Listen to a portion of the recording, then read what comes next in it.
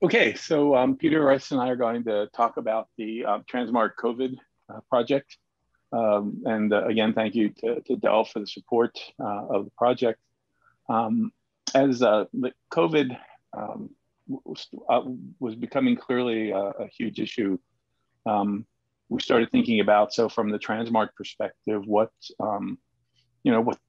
could we do really to get tranSMART ready and useful for the community. And actually, Keith Elliston came up with the idea to, along the lines of our interest in open data, to start to look at, are there data sets available that would be of interest to researchers that we could preload into tranSMART and make these available? And so in doing some quick scans, we noticed that there were geodata sets starting to come online and that it could actually be useful. And as we looked closer at them, it was pretty clear that these could be interesting for groups starting up, looking to get their hands on some initial data. It's always so hard when you start a new project to just get a kind of the lay of the land and what types of data, what types of information is out there. And so in looking at the things that were coming, it became clear that this was something that we could actually do. And so we initiated this project, thanks to funding to Dell, to actually find the various data sets that would be amenable to tranSMART, that we could do some cleanup work, some curation, and bring them in and make them basically tranSMART ready. Load the data sets into tranSMART studies, and then since these were all open, freely available information, that we could make these then available in a library. And then that's what we did, and that's what we'd like to describe now. We've found that last year we started this project, and throughout the project, it's been pretty clear that there, something like 5 new studies per week have been getting published and made available. And so we've been working on gathering these and collecting them, again, as I said, in tranSMART formats. This has been a cooperative project with Axiomatics and Keith Elliston, its company, to really get this work done and get the data sets pulled together. So I'm going to turn it over to PeterRice, who's actually done all of this work to get these data sets loaded and cleaned up, and let Peter describe it for us, what actually he's done and what's there today. Peter, are you available? Yeah, thanks very much, Rudy. Can you hear me? Yes, yep. Lovely. Perfect. So as you can see, we started off, by the time we had our first virtual datathon, which was in November last year, we had some 90 SARS-CoV-2 or COVID-19 studies to curate. And we had about the same number of other studies that were related. So the previous coronavirus outbreaks, SARS and MERS, which is still ongoing, plus a number of studies on other coronaviruses, human and animal, and 10 related studies. These are things like gene expression in healthy lungs and healthy model organisms for comparison. So we worked our way through curating those.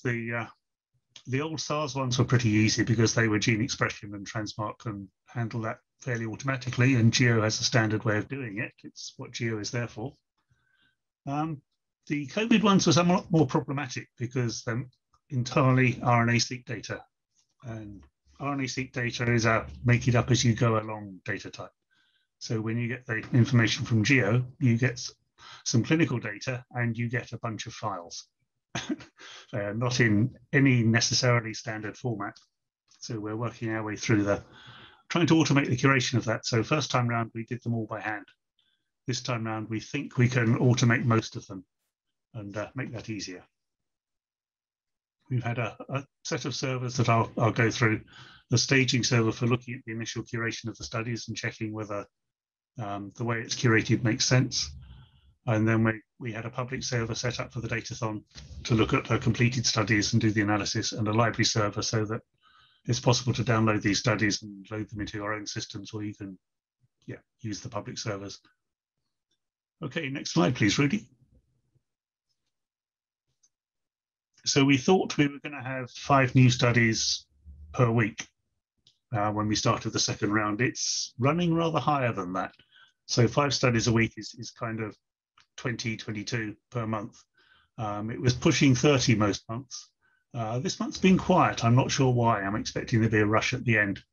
There'll be a catch-up. I thought August might be quiet, but June has so far been a quiet month, but you can see April more than makes up for it. And so we're working on automating the data curation so that we can get things not only loaded relatively quickly into the servers, but also in a consistent manner. Can I have the next slide, Rudy?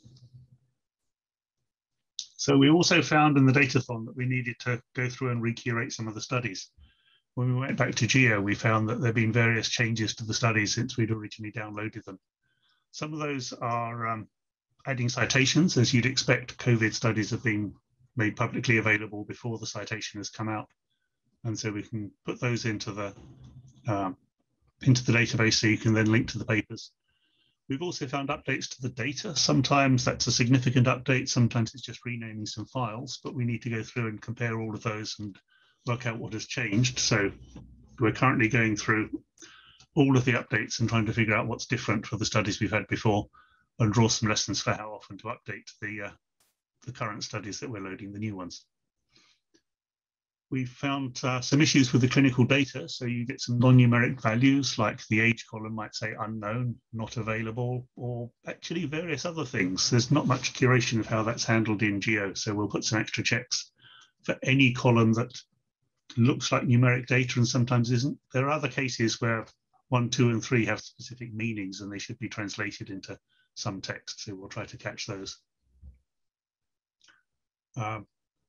One of the things we did was we automated loading the browse tab metadata, so information about the study, a description of the study, information about the number of subjects and number of samples, the date that the study was done, and that kind of information from Geo, which you could always load into tranSMART, but you had to load it in by hand as an administrator. And so we now have an automated load, so there'll be a make target in tranSMART 19.1. You can load data for the browse tab along with the study. And that will make it much easier then to search for studies and find out information about what the study actually does for you. Otherwise, in tranSMART, you just see a name and you see some metadata, you see some study data, but it doesn't give you the background of what the study was for with the links to the publication. And as I say, we're hoping to automate the RNA-seq data curation. Can I have next slide, please? So the RNA-seq data comes as a bunch of files. Sometimes you get a tar file that turns into lots of other files. Sometimes you get a bunch of other files, and sometimes you get both. And they change. You get data, supplementary data reissued for studies a week or 2 after the study's first been released. So you have to keep going back to check what's new. We're trying to work on ways to classify, for example, is this just an RNA-seq study or is this a single cell study? And if it's a single cell study, what's the basis of it? There are spatial studies and various others out there using single cell technology. Try to figure out if we're going to load this, if it's single cell, accumulating data over cell types, for example, is often the way that it looks best to load it into tranSMART. And in some cases, we may decide we want to load them in several ways. So we'll set up multiple study IDs and load the data in several ways and then ask if anyone can have a look at our staging server and see which one works best for them. Some might be better for analysis. Some might be too many samples for tranSMART to cope with. We'll try to check the scalability there as well. A lot of the data is in various R formats. So we need to export the data from these various R files and convert it into data that we can then manipulate, simple tables we can load into tranSMART. We also get tables of data, and if you're really lucky, they have column 1 is the gene name, and each of the other columns is the data for each sample. And if you're really lucky, the sample ID is GSM, something that matches what Geo has. Often you find the sample ID is actually some text string that may match something else in the sample data, or it may be something they've made up as a short name for the data. And sometimes, yeah, you actually get one data file for each sample, and you have to find where the counts actually are in there, and there's some other data associated with them. You can have gene name and gene ID and a bunch of other things in the other columns. So basically trying to find the gene names, trying to find the sample IDs, and trying to find where the counts are, and then we can automate loading from there. And it shouldn't be too difficult in most cases. So we can take the previous studies and check that we get basically the same answer when we do this. And then we can apply those to the 150 or so new data sets that we have and work our way through those. What we're trying to do with RNA-seq data is load things as TPN. So you've normalized for the length of the gene. And so that means we have to find out the gene lengths in various monkey species and other model organisms, and then normalize for a million reads as well. So then you have data that you can compare from sample to sample and get reasonably good comparisons. Okay, next slide, Rudy. So we had a staging server set up where we were loading data, and that has all the studies that we had in the first phase. And we're working our way through recurating those studies, so we can compare whether we get basically the same answer with the automated curation. You can log onto that just as a guest and explore the data. We also want to check through some of the basics on there and see where we can find alphabetic characters in amongst the age data and so on. But hopefully we can automate most of that with scripts. And it has metadata loaded for the studies as well. We want to review that because Geo is actually full of typos. If you want to search for data in the Geo metadata, sometimes things are misspelt. We had a public server set up for the Datathon that was running as a temporary instance on AWS. We're going to set up an Axiomatic server instance and update that. As we recreate the studies, we will load them onto there. And we're planning to use tranSMART 19.1, more of that later, but basically the current state of the development code can automatically load the browse tab data and has some speed ups for RNA-seq data. But, and we also need a good test bed for it. So this would be a good place to test. We'll run the staging server and the public server on that if we can. If we have any issues, we go back to tranSMART 19 and we'll have to load some of the browse data by hand. But that won't be too difficult. Okay, next. And the other server is the library server. This is where we make all of the data sets available in tranSMART ready form. So there's clinical data, there are platforms of gene names or gene IDs, and there are the RNA-seq data that we've curated. So that will automatically load up all of the samples, all the clinical or the sample data into tranSMART. In many cases, we've actually loaded one sample as a subject. It gives us much richer data about the samples for analysis, and where the subject is a cell line that was infected with COVID or has been given some treatment. It's not so particular about having any other clinical data about it. There's not very much to say apart from the organism. So we're using it to put sample data in as clinical data, sample metadata. And we're hoping to use that to drive whether we can expand the way sample data is handled in tranSMART, seeing what would be useful data for doing comparisons and queries.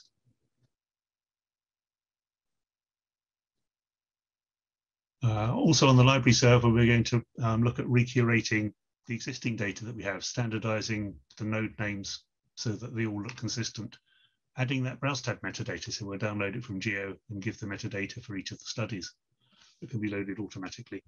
And also as part of tranSMART 19.1, we want to have some test data sets, partly to test tranSMART. So you load up these standard data sets and you can then test tranSMART works with a standard data set for each data type. Also the data types that are used for examples of the documentation. So you can repeat the example in the manual and then understand how it works. And thirdly, for testing tranSMART, it would be really nice to have some examples of bad data, so you can test the error messages in ETLs and make sure they fail the right way consistently each time. So we'll flag them as bad data, so you won't pick them up by accident. But they could be very useful for testing other ETL processes, anyone who's looking after other systems and checking whether the data still loads for them or if it fails in the appropriate way. think that was the last slide for this section, Rudy. Yeah.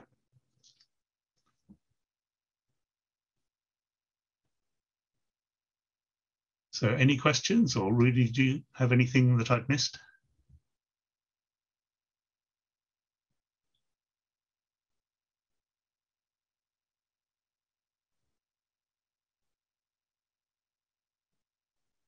Trying to find the unmute button. I was talking.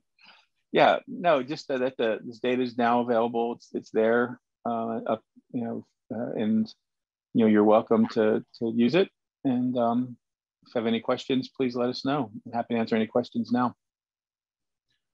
One thing I could add is when we have all the studies on the library server, there will be more COVID studies than there are the previously curated studies, I think. There was some from the ETRIX project and about 50 to 100 others. There's a hand raised from Ulrich Sachs. I'm going to unmute you. Go ahead, Ulrich. He got muted again. I think he unmuted at the same time. No, I think not to work yet. You got it. Thank you for your talk. It's and I like the data set a lot. So we use it as well for looking for our national research data infrastructure project. Just as a benchmark which studies are in, and for teaching a lot. So because those are real world data sets, they're really valuable for search patterns, etc. The question would be, as it's based on tranSMART 19, and we would like to have some, more samples. So if you got a model of one patient and one sample, that's easy, but usually you got one patient, maybe several samples.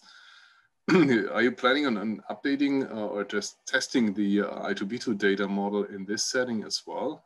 In my opinion, it would be very nice and very